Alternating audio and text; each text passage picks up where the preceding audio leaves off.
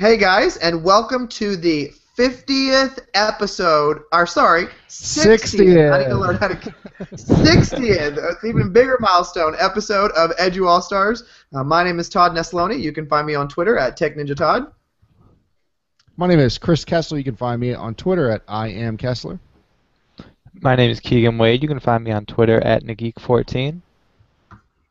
And thanks for everyone for joining this evening. We've got a special guest tonight. I also just want to thank everyone for comments, ratings in the iTunes store. That always helps out, and we really appreciate that.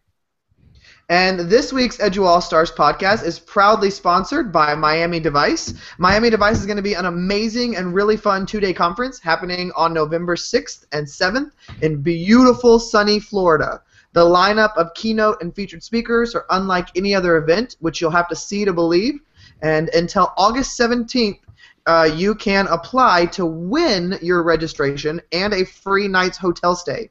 So if you go to miamidevice.org, you can find all the details about the event and how to register to try to win a trip for yourself. And hopefully I will see you there because I will be at Miami Device this year. And as you listen to this week's episode, we encourage you to tweet out using the hashtag EduAllStars. We love seeing all your conversations and what really stuck out to you. Well, I am really excited about this week's guest. We have Jed Dearybury, who is a second grade teacher in South Carolina. He is a top 5 finalist for South Carolina Teacher of the Year, a GQ Male Leader of the Year, a PAEMST winner, and a Donors Choose editor. So, Jed, thank you so much for being on with us today. You're welcome. It's good to be here. So, Jed, before we even begin, where can people find you online? You can find me at MrDearybury.com, just my last name, MrDearybury.com. You can also find me on Twitter at MrDearybury1. And, of course, I'm on Facebook, Instagram, and just search for Mr. Dearybury, and I'm in all those places. Well, I guess, Jed, the best place for us to begin, like every other guest, is just kind of a little bit about your background and how you got into education. Well, I just told this story yesterday to our district welcome back speech, and I actually started teaching a Cabbage Patch Kid when I was about 5 years old. My grandma bought me a Cabbage Patch Kid just like she did all of the granddaughters because she wanted me to have one, didn't feel left out. And so I started teaching Eric the Cabbage Patch when I was actually in first grade. And then that just started me on the lifelong journey towards education. I've always been doing something in regards to teaching, whether it be through my church, through my college where I went to school. When I was a senior in high school, I did a practicum at a local elementary school and worked under a third grade teacher there. And I actually lived in Africa where I did some teaching, lived in the Philippines where I did some teaching, and it's just been my life. Everything that I've done has revolved around teaching somebody something. So what led you overseas? Lots of different things. At first it was mission work, and then the Philippines, it was to help run a school for missionary kids. So it wasn't necessarily mission work there, but it was just to have an American type school for people who lived in the Philippines as missionaries.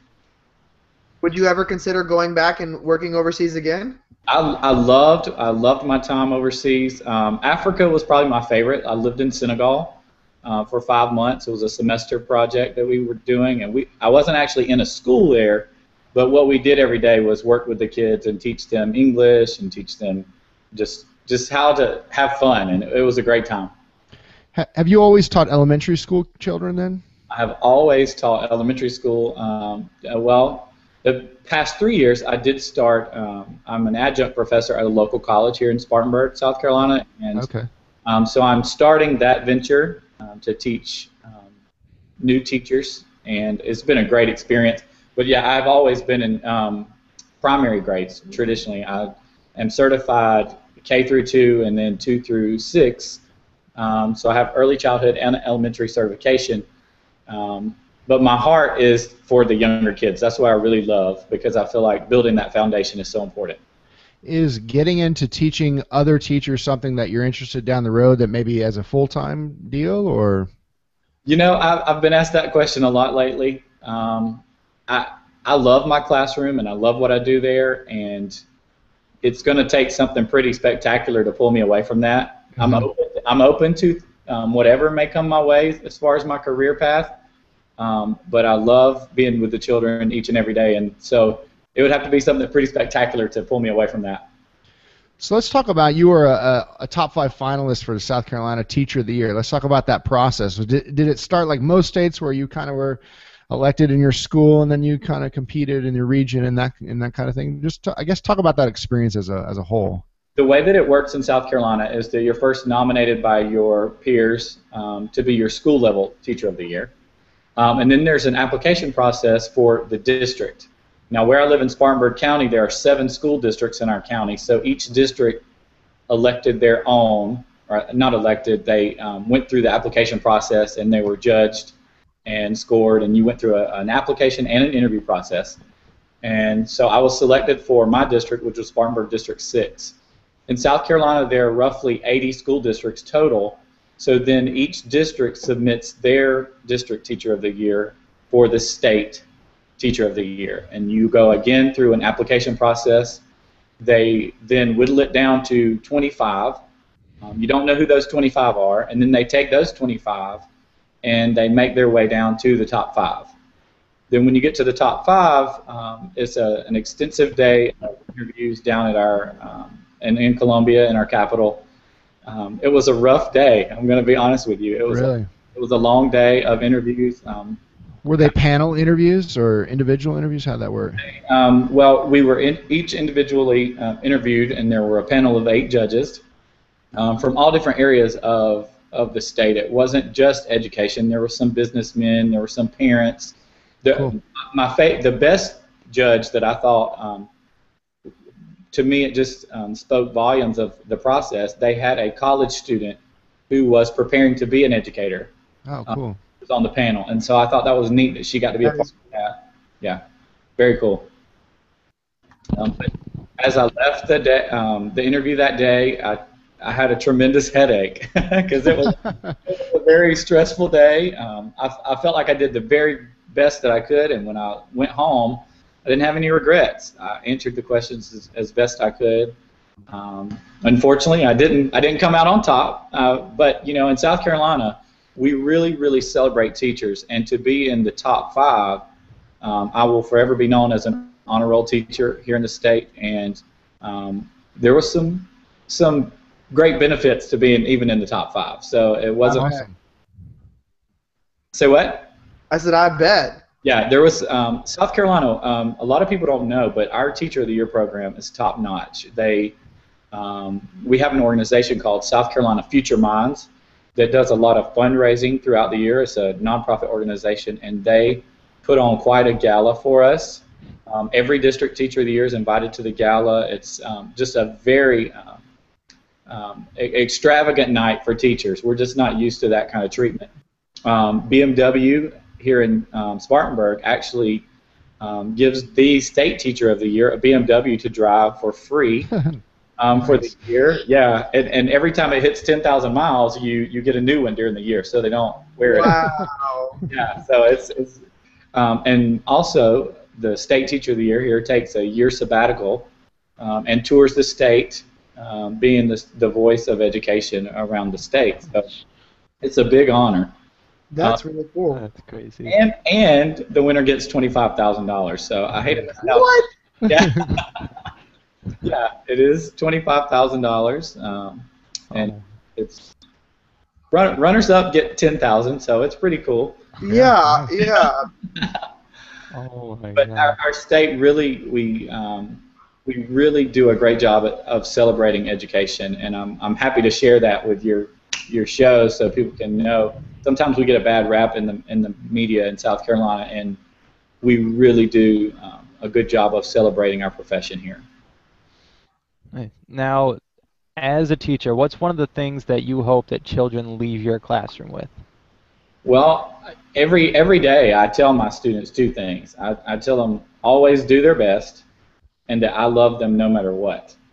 I think it's so important for children in today's world to know that somebody is going to be there and care for them no matter what, because sometimes life has a way of twisting and turning, and there's lots of uncertainty that comes to the way of a child, especially children in schools of poverty. I've always taught in a school of poverty, and I want them to know that no matter what, I will be there for them as long as I'm around. You know, I want them to leave my class knowing that there's somebody that cares about them, that loves them, that wants them to succeed. Of course, I want them to learn how to read and write and those kinds of things, because that's what my job is to teach. But I also feel a strong desire to build up that self-worth and that self-esteem so early in their educational career, because if you can firm that up early on in their journey, the learning that takes place after me is all the more solid. So I really work on building a sense of community in my classroom, just a family atmosphere with my students.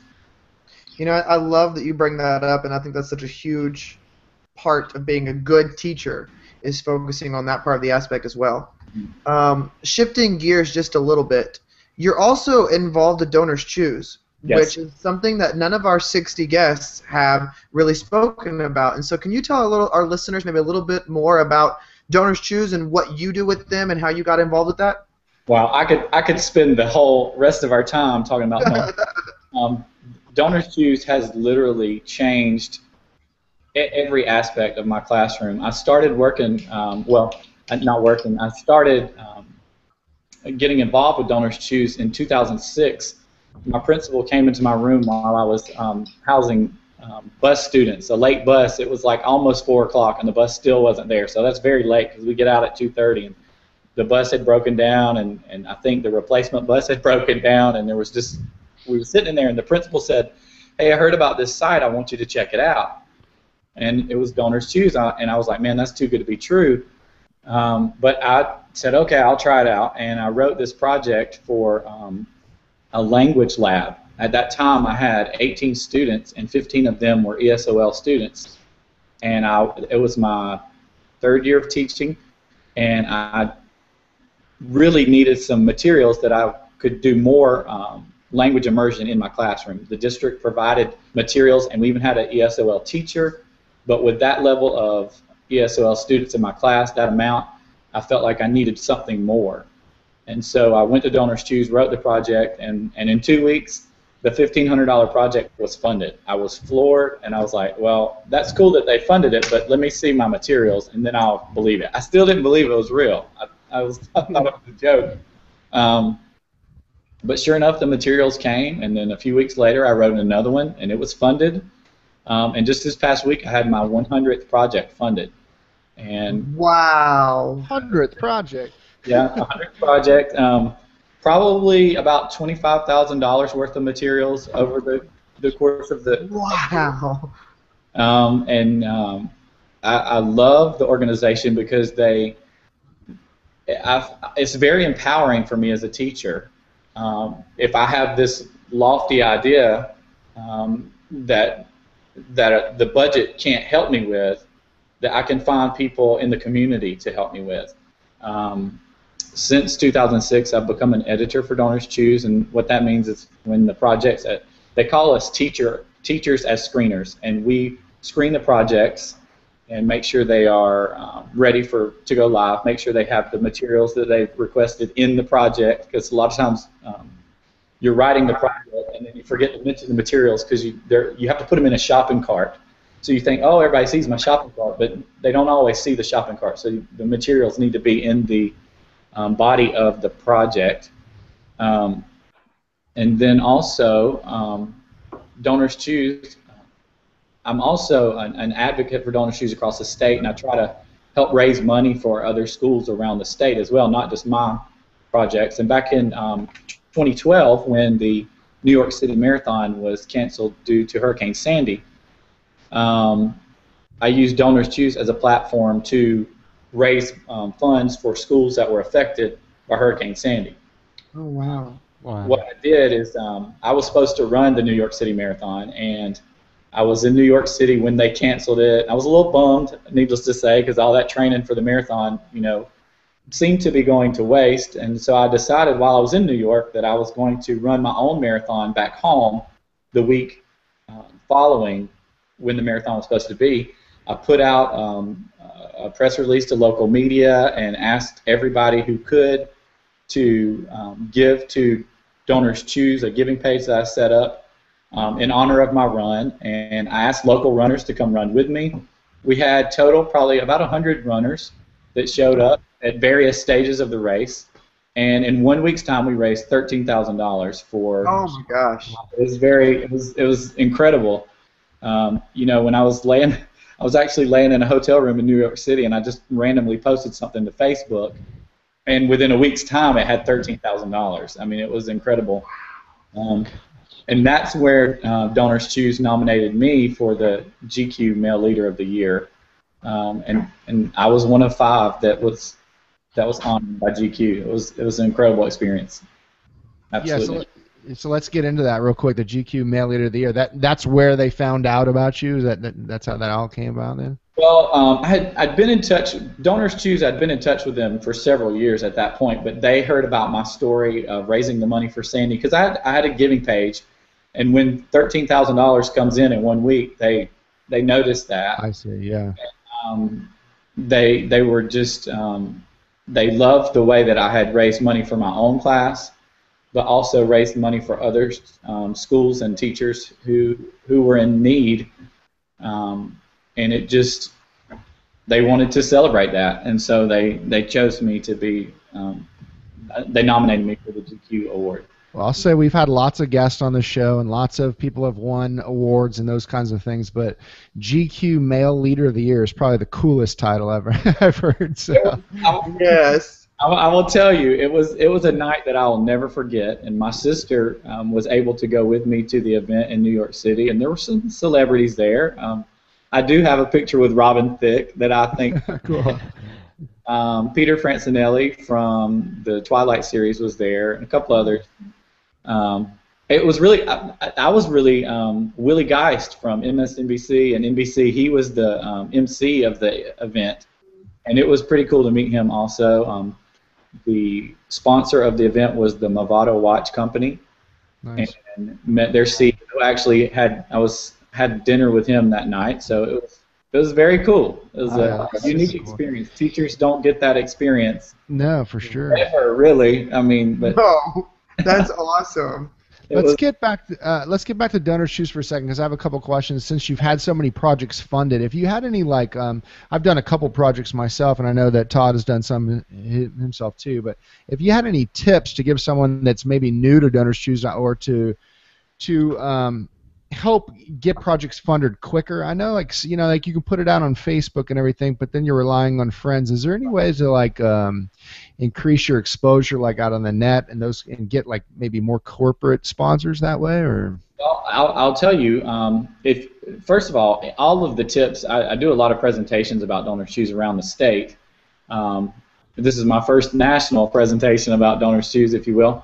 On my website, MrDearybury.com, there is a teacher tab, and under the teacher tab there's a page just for Donors Choose where I have the tips listed there. But one of the things that I recommend is to keep your projects, you know, $400 or less. Okay. The larger projects, it takes those a little bit longer to fund, obviously, because they need more money. But I think people, average people who want to help, are a little bit intimidated by, you know, a $2,000 project, but if you see a $100 project, the finish line is a lot closer, and Sure. so those projects fund a lot faster. Another thing is to look for organizations and companies that match funds or provide, you know, what they call an almost home offer. I'll have the link on my website to the Donors Choose page where you can actually find specific partner funding opportunities for your state. For example, one of Donors Choose vendors is Quill, and usually around this time they will do a 50% match if all of your products in your project are from Quill. Disney does a match with any project that's usually it's like under $800 for environmental projects. Okay. Every now and then, big companies like Chevron and Chase MasterCard will do a match. just recently, Google has been funding projects like crazy in big cities. They funded every project in the San Francisco Bay Area. So just stay connected. And I use Twitter a lot. I use the hashtag DonorsChoose, and I'll tweet it out. I've had several projects funded because of Twitter. Another organization that I work for, and I want to make sure I mention that, is the Lily Sarah Grace Fund. It's lilysarahgrace.org. And it is a nonprofit organization that was started by a friend of mine named Matt Badger after he lost his 3 daughters to a tragic house fire back around Christmas of 2011. And his organization seeks to fund arts-infused, inquiry-based projects that are posted on DonorsChoose. If you write the project for DonorsChoose and then go to the Lily Sarah Grace and submit your project, if it meets our criteria, which also, the grants, the rubrics, all that information is on lilysarahgrace.org, then we, as an education board for the fund, we review the grants and apply the funding to the projects that are in line with our vision of arts inquiry, inquiry-based learning, that kind of that style of teaching. And we also hope to, in the future, offer professional development. We're actually starting our first professional development with the Lily Sarah Grace Fund in September with an elementary school out of Charlotte, Albemarle Road. It's a great Title I school there in Charlotte that we're going to partner with. So we're really excited about where that takes us. So, Great. But to go back to your question, there's all kind of networking opportunities.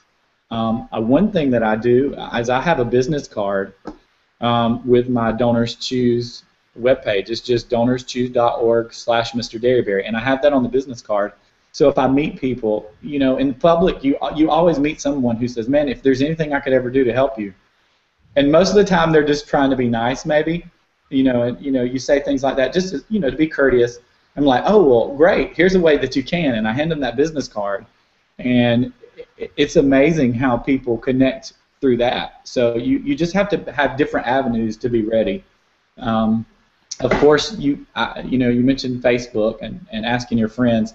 I have some great friends who wanted to partner with me in what I do for students, and a couple of those friends work for Bank of America, and Bank of America matches their employees' gifts to nonprofit organizations. So I have a friend who gives me, say, $50 a month. That's $600 a year, and then at the end of the year, Bank of America will match that. So I get $600 more to apply to my DonorsChoose. So it doesn't hurt to put it on Facebook either. Sure, for sure. All right, now switching gears a little bit, you got to meet the president when you won the PAEMST award. Yes. Now, what was that like? Well, first it was a long time coming. The award, the process started in 2012. May of 2011. It started in May of 2011. And so it took a while to get the award. I'm the official awardee for 2012, but I didn't get to go and have the celebration until January of this past year, of March of this past year, or this year, 2014, excuse me. But the experience itself was, you meet the president, for crying out loud. It was incredible. Yeah. Not many people can say that you stood in the East Room of the White House with the president just feet from you, and then single file, we got to walk by and shake his hand. I've got a kind of funny story that he and I had a great personal moment. Some people just went up, shook his hand, and kind of kept moving, And as I walked up to meet him, your mind is racing. You're thinking, what am I going to say? This is the president. What do I say? What do I say? And I just said, "Hello, Mr. President. My name is Jed Dearybury. I'm from South Carolina. It's an honor to meet you." And he said, "Dearybury?" He was like, "What kind of name is that?" He said, "What do the kids call you?" And he leaned back there and he was like, "Hey, Mr. Dearybury!" He screamed it out. And I'm just dying, laughing, hysterical. Everybody's laughing. And I was like, "Yeah, that's exactly what he calls me." And he said, "Man," he said, "I just wish my last name was Dearybury." And it was probably the coolest moment of my life, because I'll tell you, growing up with a last name like Dearybury, I got picked on quite a bit. There's all kind of fun parodies you can make up with the word Dearybury, you know. Yeah. And That's so awesome, though. That's such a cool moment that you have that's special for you. it was very special, and I just want to believe if I ever met him again, he would remember who I was because of that last name. Yeah. Who knows? Maybe I'll get a chance one day to meet him again.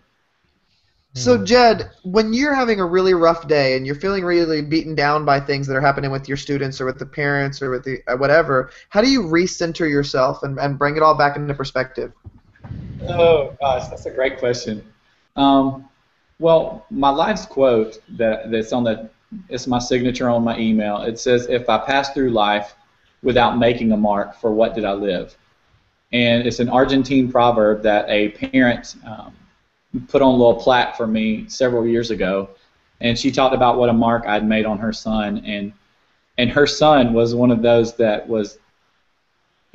It was tough. It was very tough because he was a challenging kid, and I reflect on that moment quite often, and I know that in those hard times that, what I am doing does make a difference, and even though at that moment that I may want to pull my hair out or just walk away from it all, I know that that would not be beneficial for anybody because the work that I do, that all teachers do, it does not grow in vain. Unfortunately, our fruit is very slow growing, and we have to be patient to wait for it to harvest sometimes. And I'll tell you, I'm not afraid to cry in the car on the way home. I'll tell you that.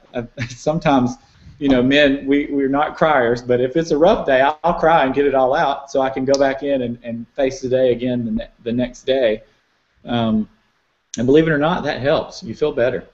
But the quote probably is what keeps me going because I know that I'm making a mark and impacting students. That's awesome. So thinking back to like last year, like what's one of the biggest things you've kind of learned over the last year? Whether it be inside the classroom, outside of the classroom, let's maybe keep it related to education. Well, I'll tell you something that I really, over the past year, though I won all 3 of these awards that we've discussed in the last year. And it was an amazing time, but through all of these things, I learned that education is so much bigger than the 4 walls of my classroom. There's so much more to it, and like what you guys are doing. I've just met you, a couple of you tonight. I met Todd on Twitter, and then I got to meet him in person at ISTE, and I've just realized over the last year as I've connected with educators through the Presidential Award, people from GQ, people from Donors Choose, people across my state, that education is so much bigger and there's so much more out there than we could ever realize, and we've got to somehow bring all of us together. And I love what Twitter is doing, how it's connecting educators across the country so we can share those common problems, so we can share those common solutions and work together. I know there's a lot of talk about Common Core and stuff like that across the country, but one of the things that I think Common Core did for us, it kind of united teachers. All the political aspects of it aside, wherever you're from and whatever people's stances are, it put teachers all on the same page. And I think that was so important because there's power in that. Because what's going on in Texas with the curriculum and my curriculum, we finally were trying to come to some cohesive units where we could work together. And just on a personal level, in regards to education, I learned that my job is it's thankless and tireless sometimes, but there are more rewards than I can count. More than not. This year, being celebrated so many times, it was incredible, and I wish that for every teacher, and that's my goal. Like as district teacher of the year, I'm trying so hard. Our theme this year is celebrate, and I'm going to do my best to celebrate every teacher in our district the best I can. That's awesome. That's great. Now, sometimes it can be really hard to motivate your students and get them to do something. What's some kind of methods or tricks that you use to motivate your students? Well, I'm pretty insane in the classroom, to tell you the truth. That's good. I'm just like I feel on all the time. One of the my biggest role models in education would probably be Ron Clark. I went to visit Ron Clark Academy in Atlanta a few years ago, and being down there and seeing the excitement that those people had, and you know, the school building down there is amazing. All of their technology and their classrooms are amazing. But one thing that I learned when I was there was that the difference between the only thing that they were doing that really made it was their enthusiasm and their hype that they brought to the classroom. And I've tried to go back and take that to my classroom. Sure, you can have all the tech gadgets and you can have all the cool tools in your classroom, and I've got those, and they make my class a wonderful place. But as with any education tool, it's not effective unless the teacher delivers it in such a way that it hooks the student. And that's so important for us, the educators, to remember as we have all these cool tech tools. Just because you have an iPad and 40 apps on it, if you don't know how to apply it correctly for the learning's sake, it's null and void. Some other things I do, I'll stand on the desk to teach. I don't mind standing on the tables to keep them energized. I do have a piano in my classroom, and I write lots of songs and jingles and things like that to help the learning process. My kids love to sing, and we're an arts and basic curriculum school where I teach, and so there's lots of arts integration into the curriculum to keep them hooked. I offer lots of incentives. I use Class Dojo, which is an online behavior management system. I'm sure you guys have heard of it. Mm-hmm. But I use that to keep my kids motivated. I love to give those points out, and they love to get them. I love my iPads. The kids love them. But like I said, I have to make sure it's delivered appropriately for learning and not just like a tool just for them to play. Mm-hmm. So, Jed, you've been teaching for a few years. Mm-hmm. If you had to go back to your very first year as a teacher and give yourself some advice based on your current self, what would you tell your first-year teacher self? My first-year teacher self, I would look him square in the face and I would say, you do not know it all. I think my first year of teaching, I came out of college thinking I knew everything. And I wish I would have listened more to the more experienced teachers around me. I had one great teacher across the hall. Her name was Molly, and I listened to her, but there was such a wealth of knowledge in that building. Combined, there was hundreds of years of education experience in that building, and I wish I would have listened and observed those teachers more. And I wish earlier on I would have gotten involved in, professional organizations and things like that to build a network. That's what I love about Facebook and Twitter and the social media, is that it's helped to build that social network in a way that my PD is constant. I mean, I can get on Twitter at any time of the day and have this professional development, and my learning is just growing and growing and growing. And also, my first-year teacher self, I would tell him not to be afraid to mess up. Mm-hmm. And by that I mean mess up with the lesson plan, not to be afraid to mess the classroom up. I think I was so worried my first couple of years that I had to be just right by the lesson plan, and if I deviated from it, I was scared, when the administration walked in, if I wasn't right where I said I was supposed to be. I was scared that if the lesson failed, that meant I was a failure. Mm-hmm. And now, as an experienced teacher, I realize that a failed lesson is only an opportunity to learn and make it better. And I think I was probably a little afraid to be more adventurous in my teaching early on. That's awesome. Now, what is something that you are really passionate about right now? Gosh, everything I do, I'm passionate about. That's good. Honestly, I'm very passionate about new teachers and helping them to come into this career with their head held high. I think that the public's perception of public education is so misguided and misinformed, that I want new teachers to be a wave of change that comes aboard with the experienced teachers and helps us to change that public perception. My platform when I was going for State Teacher of the Year, just last week I was in a meeting with Governor Haley for South Carolina, and I've talked to her tremendously a lot about we have to change this public perception of public education.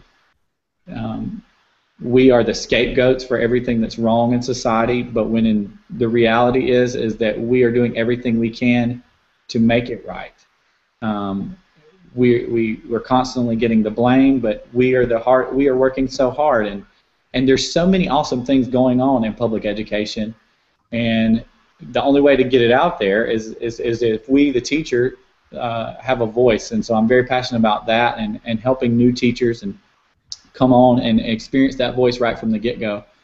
I mentioned that I teach a class at a local college, and one of the first things that I teach them how to do is create a website and create a blog so that they can have a public voice online to showcase what they do. And not only is it a showcase for what they do, it's a great online resume when they get ready to have a job. They can direct their principals, their wherever their schools they're applying for to those sites, and so, I want to help them be very successful in our field so that they can begin to change that public perception. I talked to Todd earlier this week. He had posted some. His school had made the newspaper, his local newspaper, and I'd given him some advice that I got when I was a first teacher. And I think it's appropriate for the audience as well. When I first joined Twitter, I was out there and I was hearing some negative things in the news and about teachers and everything, and I just kind of posted a question on Twitter, something along the lines of, how do you deal with negative news? You see it all the time about teachers, and someone responded, make your own news, create your own headlines. And I thought that was like it just sticks with me until today. And I know Todd has already taken that and clearly does that. If you follow Todd on Twitter, you see that happens all the time, which, by the way, he was on the front page of the Today Show website today. So front page of Today Show. Props for that. But so creating your own news. If you're out there and you're worried about what other people are thinking, make your own news. Take your classroom, break down the walls, share your experiences, just like you were saying, blog. Those kinds of things are really. Because what ends up making the news is scandalous stuff, and we have social media at our disposal to share all the greatness. Exactly. And so I'm going to completely control the narrative and share all the amazing things that my campus is doing. Yep. I have a great friend who works for a local television station, and I tweet him or text him or email him constantly if something good's going on, and thankfully his station is eager to cover that for us. Mm-hmm. They're very supportive of public education. There's another station in town. They won't touch anything good about education. They only want the stuff. I met the president. They didn't touch the story. I was in GQ and raised $13,000. They didn't touch that, but the other station did. And I'm very thankful for people who want to highlight what good is going on, because there is a lot of good out there. Yep. I can hear my grandma now talking about that one bad apple that spoils the whole bunch. That's what goes wrong so often for us in education. And like you said, Todd, I love that. Create your own news. I love that. It's a great statement. Chris, that's you. Oh, that's me. Oh, thanks, Judd. That wraps up the end of the conversation. So we really appreciate you coming on and spending some time with us this evening. It was great to meet you in person and just get to know more about you. So where can people find you if they're looking for you online? Maybe just give your Twitter handle again, and they can find you from there. Twitter handle is at Mr. Dearybury1, and then I have my website, MrDearybury.com. Cool, and I'll post all the links that we actually have.